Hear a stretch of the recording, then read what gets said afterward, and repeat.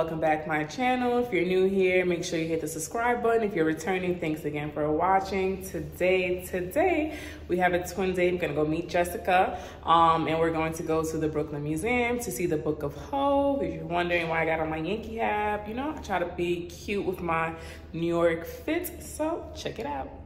Okay, outfit of the day, I have my Yankee cap with this Fashion Nova windbreaker, my Telfar bag, and my off-whites. And we are going to the JayZ exhibit. So definitely wanted to bring out the New York fit. There you have it. Hey y'all, and I'm here with Jessica. Hey y'all. Tell them where we headed. We are going to see the Book of HOV at the public library. Yes, we're excited. Yeah.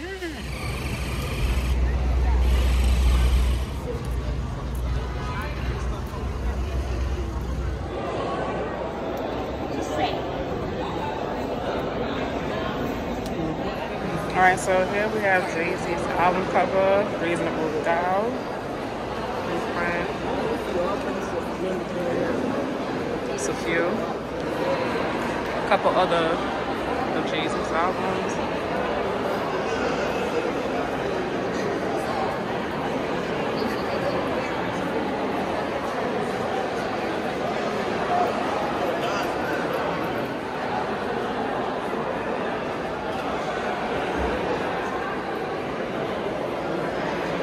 Layout was nice. We got some pictures of JayZ, some paintings.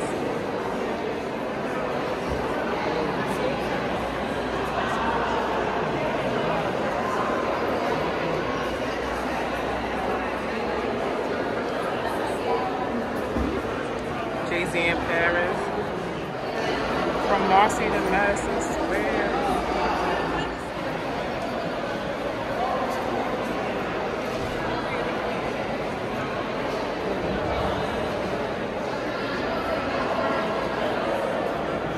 Right now, we are waiting on the line so we can go into the Baseline studio.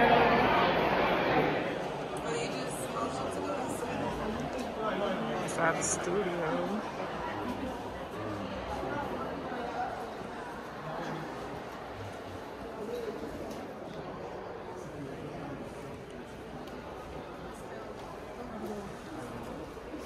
And this is the Barclays Center.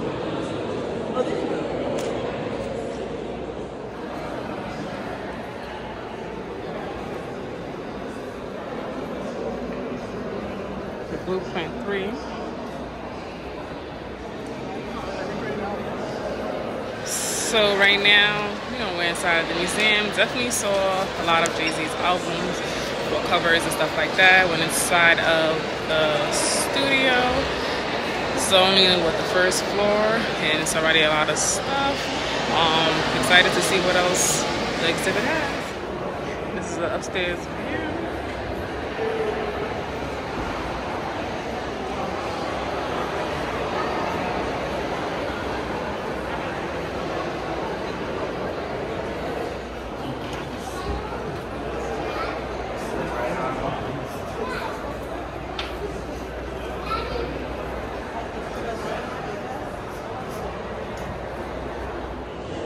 We have some newspaper articles. Remember newspapers, guys? Oh my god. Daily News.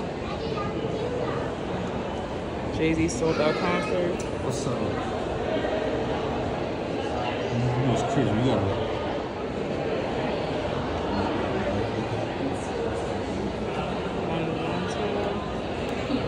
All right, so Jessica, let me know what you think already so far. I love that. I like how there's like a little bit of everything. There's album art, there's different artifacts, there's pictures.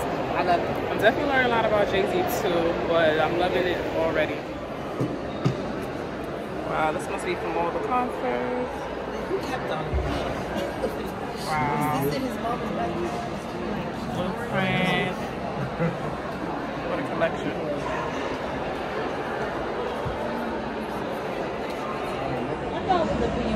Maybe it might be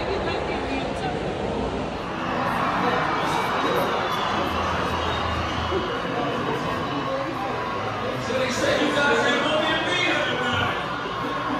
They said you guys are not in the hip hop. I got one question. Where's the love?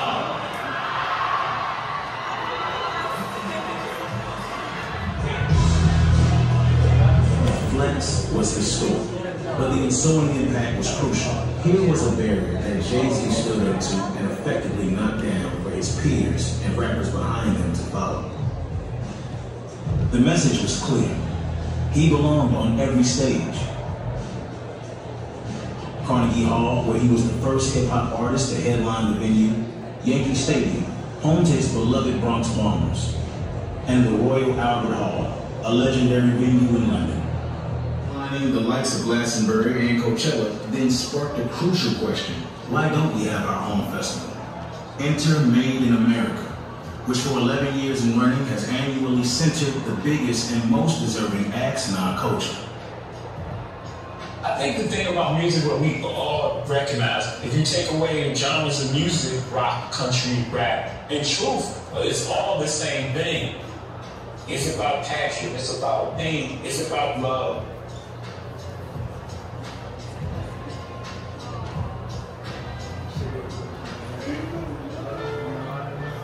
One of the core tenets of JayZ's business acumen has been to take the hip-hop standards and practices and maximize them.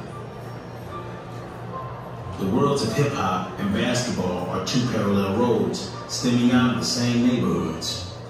JayZ made his stake in the Nets and their relocation to Brooklyn an event, centering the same blocks he once hustled out of into one of the city's main attractions.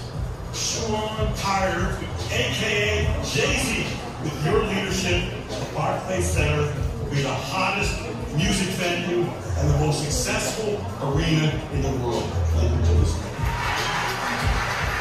I stand here and represent his hope for Brooklyn, New York City. I'm thinking about growing up in Marcy projects and shooting jump shots and thinking I could make it to the NBA.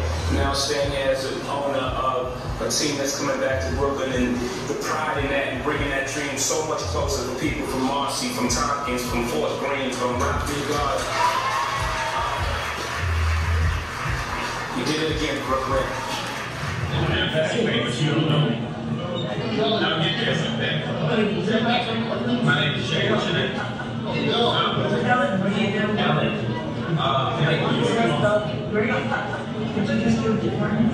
on my way to the conference in Brooklyn, I've been there for generations. You forget. Just a black straw. It's really yes.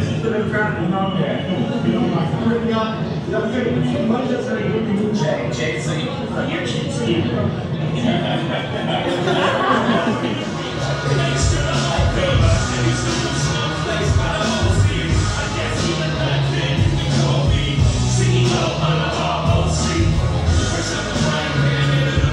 Two of us have more in common than meets the eye. Nobody who met either of us as younger men would have expected us to be where we are today. We both feel a sense of responsibility to create ladders of opportunity for those who are coming up behind us. Today, JayZ is one of the most renowned artists in history and an embodiment of the American dream. A dream he has helped make real for other young people like him. So let me be one of the first to welcome HOV, the kid from Marcy Houses, to HOF as an official Rock and Roll Hall of Fame. It's a testament to one of the most remarkable careers in the history of music. A career whose story is still being written. Congratulations, Jay. I need everybody in rock and roll to know that even though we won, You end up hustling, you feel like you dealt an unfair hand and you're a cheap rock. You have to live on the other side of the law. When I came to this business, I remember telling Tata, like, man, I don't care about any of this. Like, I was who I was. My first album came out 26 by the way, also, so I'm like a full developed human at that point. I had a sense of who I am, and I had, again, for my mom, I had a struggle. Isn't going anywhere, and it's a music, and it's a rebellious voice from all the younger people from ghettos. It touches people, you know what I mean? It affects so many aspects of life. Just everything. It's not just music, it's just it's a culture.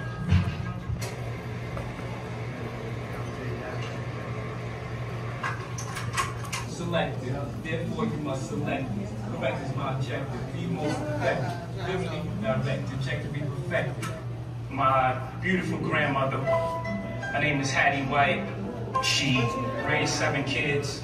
On top of that, her kids had kids, and we all were raised in the same house, one household. I asked her, I said, how much money did you make? And she made $20 a week. And she said, no, but it was fine. You could do a lot with $20 in those days. And with that sort of attitude, that's where I grew up. I grew up believing I could do anything, I can accomplish anything because of those strong women in my house. I feel like I'm the representative for like a whole bunch of people out there, you know, who don't have this form, who may, you know, talk eloquently, but they don't know how to put it in rhyme form. Right. All I'm doing is taking their words and their conversation, the conversation that I'm having every day, and just putting it in the rhyme form, and just, I'm that voice, I'm that cry from the ghetto. And I know what I didn't want, I know what I want. I want full control over my music, you know what I mean? Okay. So on the publishing rights, everything. Try to own as much of yourself as possible, you know? I mean, I know times it's hard, you know, we can't have to sell that publishing and eat out, you know what I mean? Because the royalty checks take so long to come, but you know, try to own as much of yourself as possible, you know? Because it's going to pay off in the long run. We decided, you know, I mean, why do all this work, put all this work in it, and just give all this money to these major companies when we can do it ourselves? All we need is distribution, and we're working on that now. We're going to find a way around that distribution. The record company was becoming successful, and we believed we could do anything at that point. It was like, well, they wouldn't give us a record deal, we started a record label. They won't give us a clothing deal, let's start a clothing line.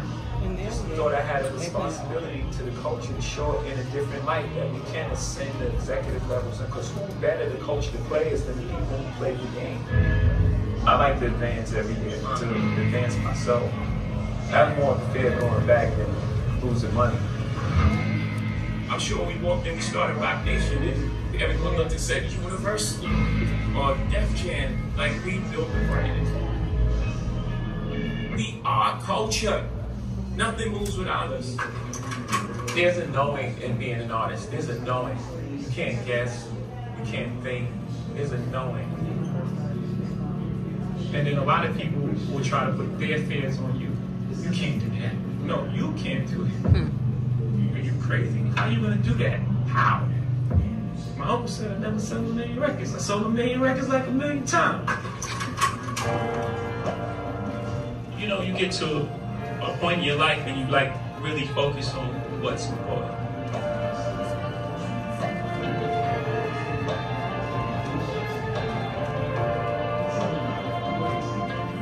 That's what really just brings me genuine happiness.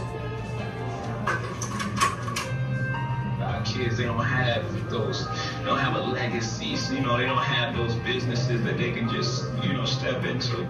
We want to put together something real special that our kids and our kids know I have a place, I have something for me at Rockefeller, you know. So my goal is that the next generation can have a better start than I had. I won't have to start so far, you know, where I come from. So we got to take care of our family first. And that's all I want to do for the young. I want them to be better than me. I want them to go further. I want to look back and be like, man, they took that baton and like, look what they did with it.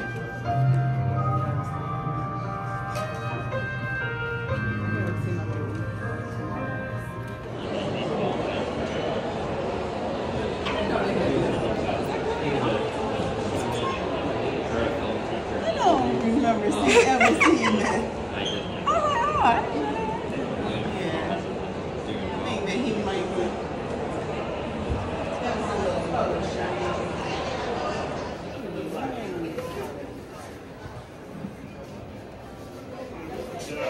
JayZ looks so young.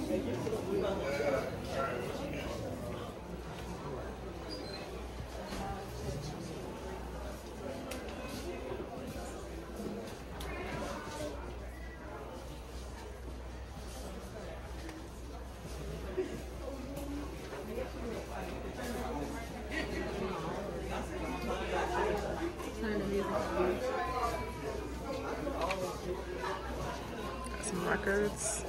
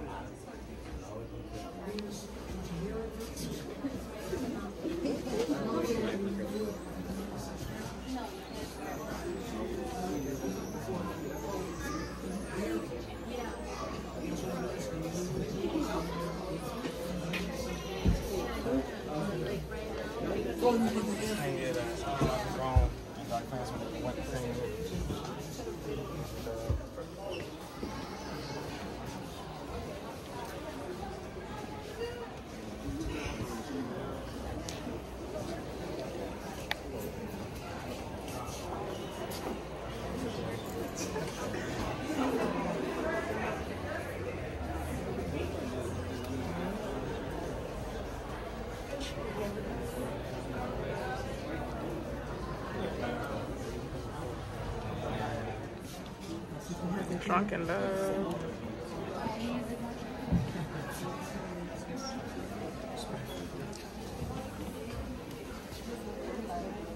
The guy last night.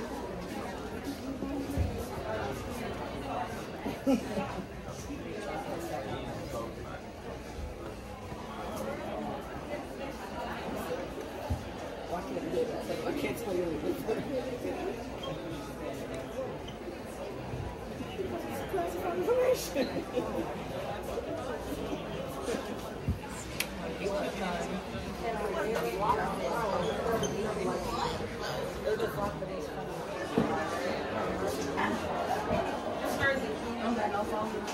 What you mean?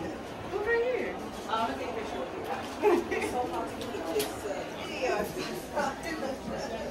Okay, right now I'm online trying to get my library card. Library's closing soon, so yeah. These are the limited edition library cards, but the one that they have here today is the blueprint. Hey y'all. Hey. So we just finished visiting the Book of HOV exhibit.